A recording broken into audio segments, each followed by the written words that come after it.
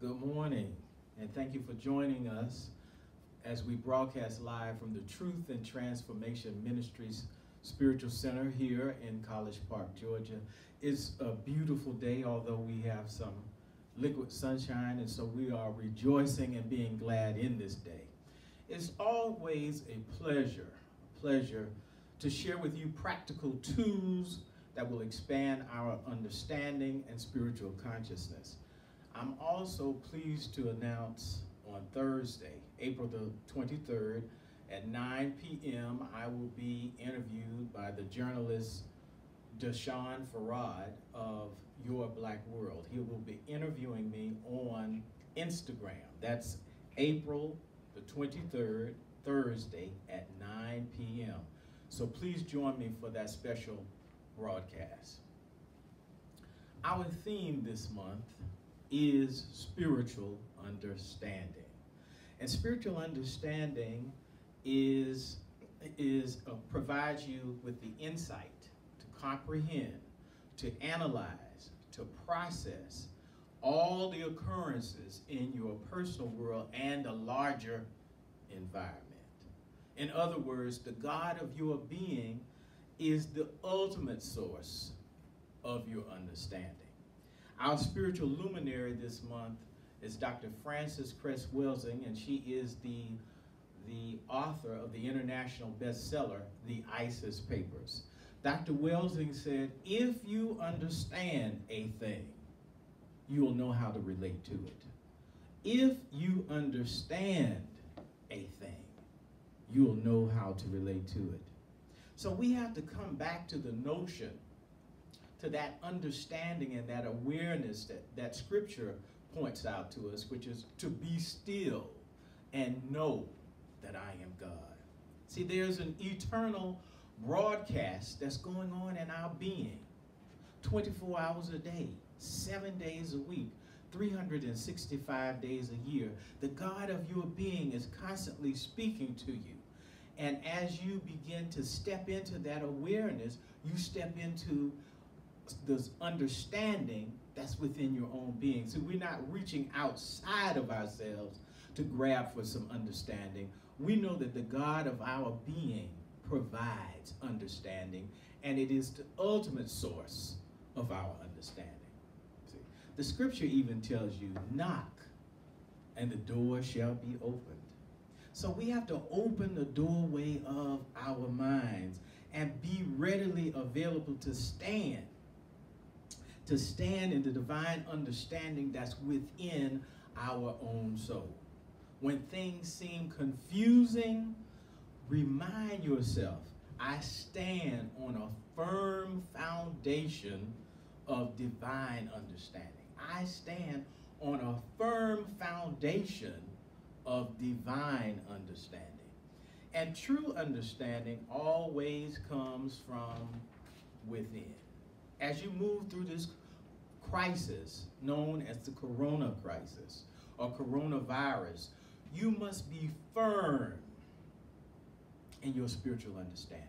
Now is the best time to enact your understanding. It's time for you to be firm in your spiritual understanding. See, the Scripture tells us, as I've been saying weekly, that our bodies are the temple of the Holy Spirit.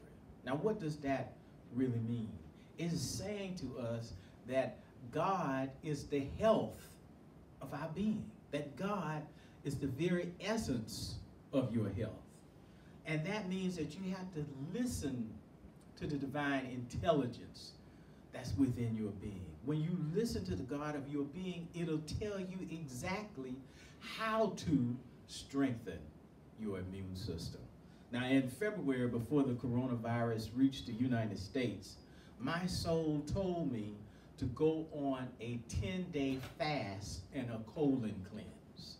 We have to be ready to listen and then enact or implement the divine wisdom that's within us. See, the truth is that you possess all of the understanding that you need. You possess all of the understanding that you need. The question is, will you listen and will you use it? Will you listen to that still small voice? And will you use the information provided by the still small voice?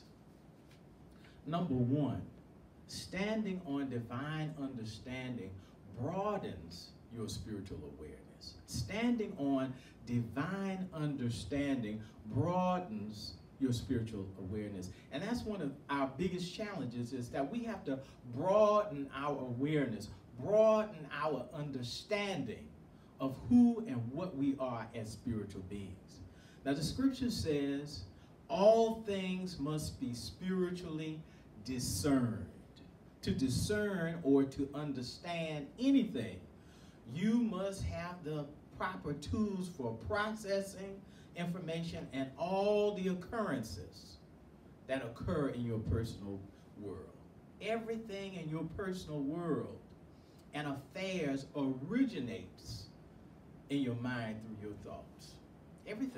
Everything in your personal world originates in your mind through your thoughts. And your thoughts are connected to the physical circumstances in your life. See? That's why the scripture says, as you think, so are you. So if you think negative thoughts, you're going to have negative conditions that will follow. If you think negatively, you'll have negative conditions. Now, the biblical character Job, he experienced one negative experience after another because his thoughts were negative. He even said that my worst fears have come upon me. See, you are a powerful spiritual being, just like Job. Although he didn't understand who he was, you are a powerful being just like Job. If you think negative, you're going to have negative circumstances. Whatever you think, good or bad, is what's going to manifest in your world. So we have to begin affirming. We have to begin affirming that whatever I think is what's going to manifest in my world. You got to direct your mind toward good, and good will manifest. If you just direct your mind toward good, good will manifest. Remember, the scripture says, I have made everything, that includes me and you, I have made everything good and very good. The question is, if something is negative, who's making it negative? See, you are the only person that thinks in your mind. You're the only person that thinks in your mind. And your mind, as I've said in many times in the past, your mind is a bank. Your mind is the real bank. It's not Bank of America. It's not Wells Fargo. It's not Chase. What you deposit in the bank of your mind grows. What you deposit there grows. And depositing your human mind into your spiritual mind is the best investment you can make. Depositing your human mind into your spiritual mind is the best investment that you can make. Number two, standing on divine understanding assists you in realizing that you are the physical manifestation of God, known as the Son. Now, we have formerly attributed that only to Jesus, but we are now expanding our understanding of who and what we are as spiritual beings. Standing on the divine understanding assists you in realizing that you are the physical manifestation of God, known as the Son. Now, when the Bible refers to the Son of God, it is referring to this one sonship, or the total sonship, which is the entire human family. Now, that's new for many of us, but that is nevertheless the thing that's going to broaden our understanding of who and what we are as spiritual beings. The human family manifested from the invisible realm into the visible realm. You are God manifested in physical form. You are God manifested in physical form. The scripture says, male and female, he made them. This means that the God of your being contains both masculine and feminine energy. And if you really think about it on a practical level, for you to manifest in this physical form, it took a contribution from your mother and your father in order for you to be active and alive on the earth plane. It took a contribution from a woman and from a man in order for you to manifest on this earth plane. So the masculine and feminine energies, they complement each other. And they represent the total oneness of God. That's why Jesus said, I am one with God. If it's true for Jesus, the same thing has to be true for you. Remember, God is not a man in the sky. God is the total energy in the universe, and you are a representation of God, or a representative of God. See, you are the power of God in action. And one of the most important things about these teachings is they're designed to empower you. There is no disempowerment in God. You can only be empowered. So it's time for us to throw away all lack and limitation and step into the infinite beings that we really truly are. Number 2, standing on divine understanding allows you to know the difference between truth and falsehood.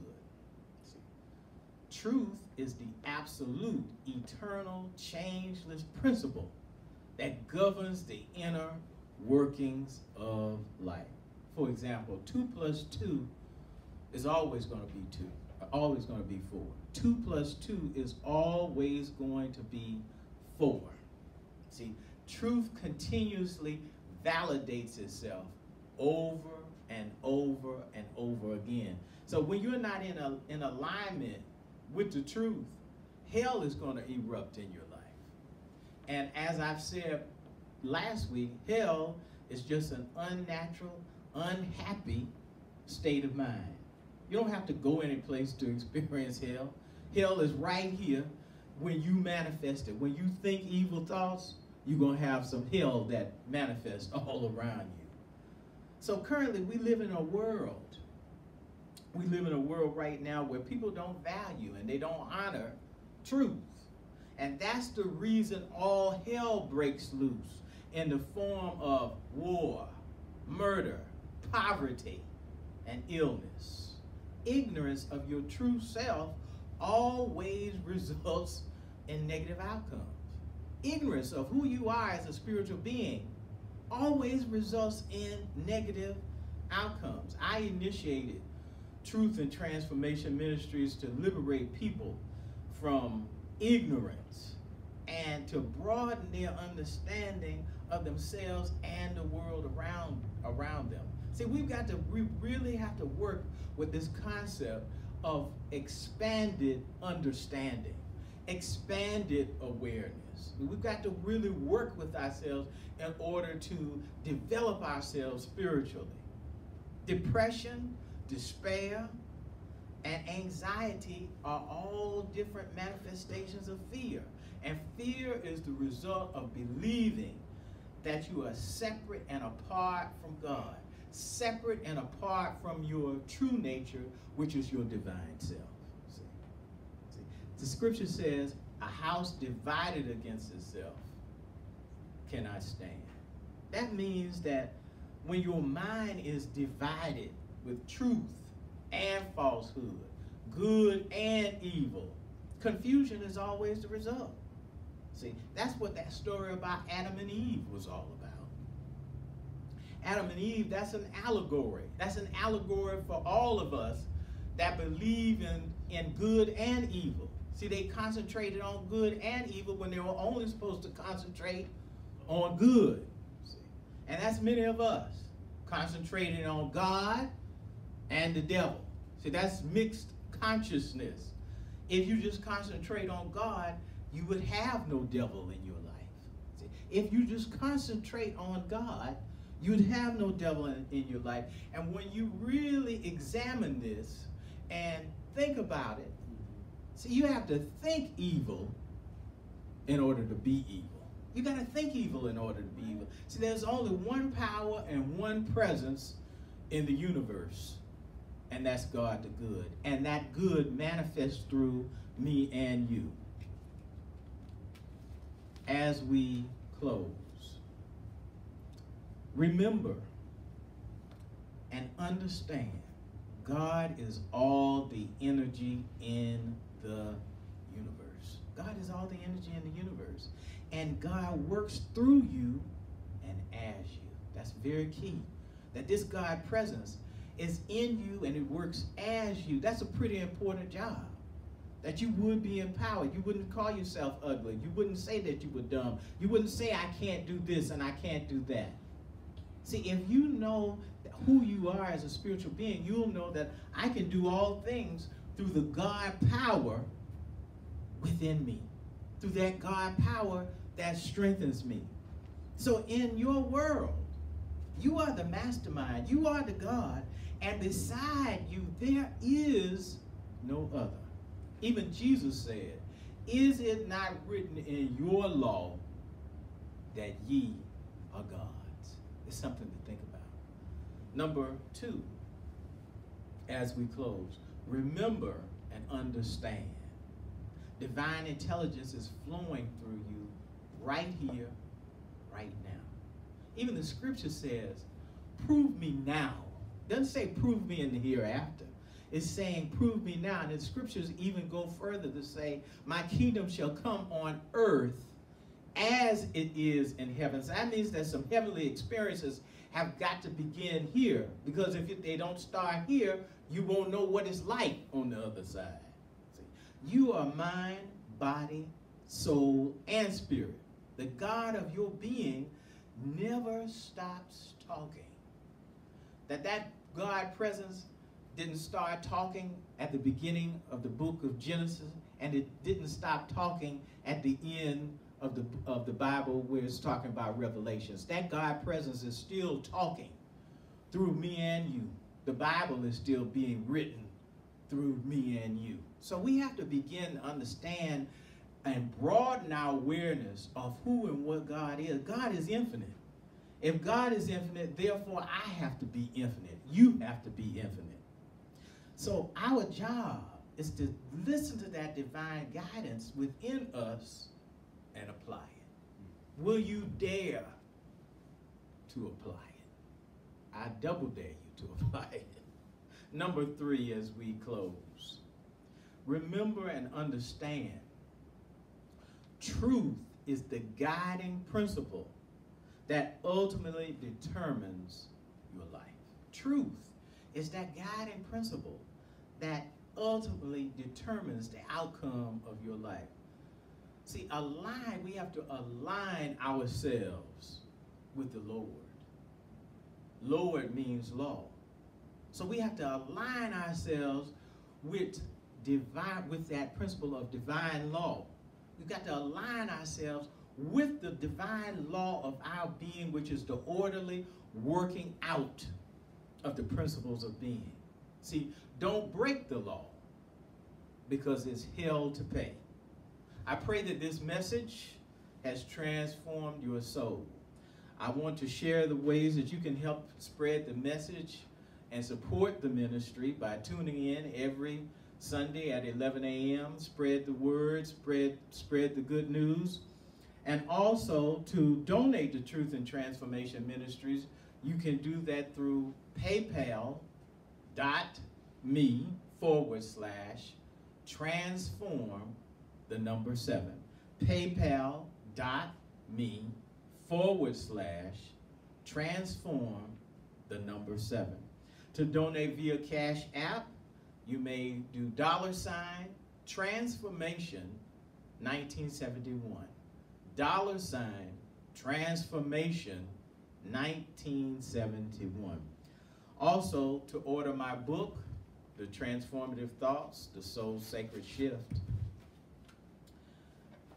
you may contact the church office. The number is 404-274-4300, 404-274-4300. And also, remember to tune in to my interview on Instagram with the journalist Deshaun Farad of Your Black World.